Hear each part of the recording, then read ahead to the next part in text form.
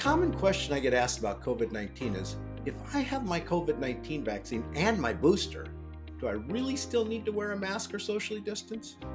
And while mask mandates are changing, the need for extra protection in the dialysis population remains significant. So, yes, masking and social distancing provide extra layers of safety and protection.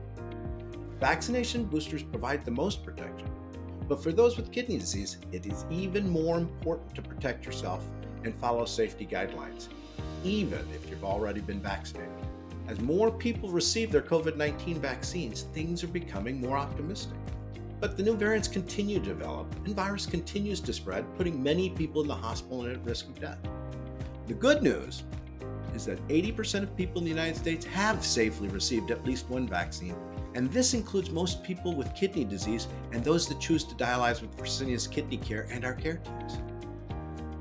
The more people to get fully vaccinated, the better chance we have to stop the spread of COVID-19, prevent variants from developing, and reduce hospitalizations and death.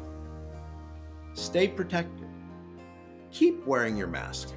Wash your hands and socially distance.